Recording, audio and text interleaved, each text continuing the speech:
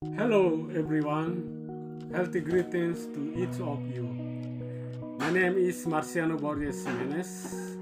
I am a master student of environmental science at Diponegoro University.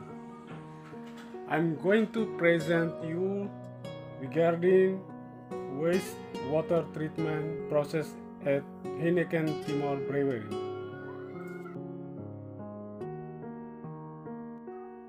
Heineken Timor is the youngest Heineken of co in APEC region and is the most preferred brand in Timor-Leste. Heineken Timor produces global brands such as Bintang, Tiger, and ABC, and has introduced a local beer called Brewery, which the Timorese are proud of. Here is the flow diagram of wastewater treatment process. First of all, the wastewater from brewery enter into influent sump pit with coarse screen. Coarse screen installed at influent sump with 5 till 10 mm shape. It will trap in more than 10 mm particle size. Here also the parameter.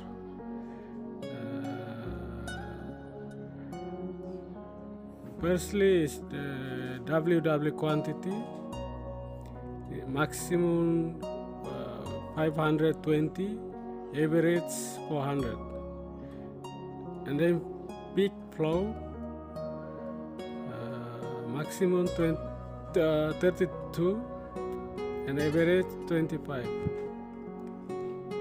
With the flow after equalization tank, COD, BOD5, TSS, and temperature is 45, the maximum, and then average 33.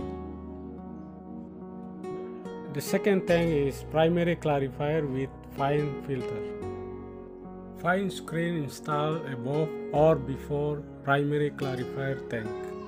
Design mesh size 1.0 mm to remove suspended solid more than 1.0 mm.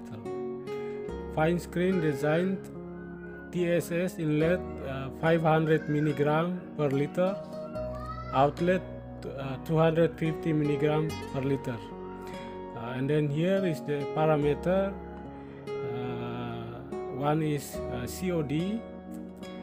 The value is 3700 maximum. BOD 2300 maximum, and TSS 300 maximum. Equalization tank is mainly designed for adjusting the waste water quality, equalize different characteristics, concentration, temperature, and quantity to prevent from soaking condition.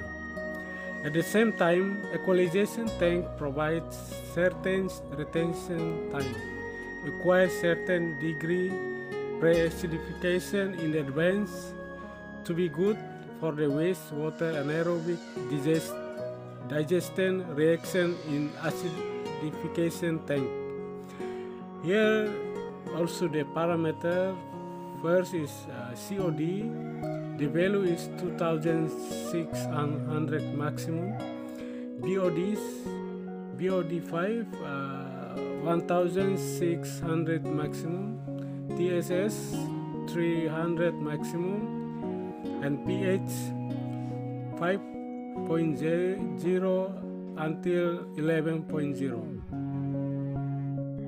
And before enter to acidification tank, adding the HCl and NaOH.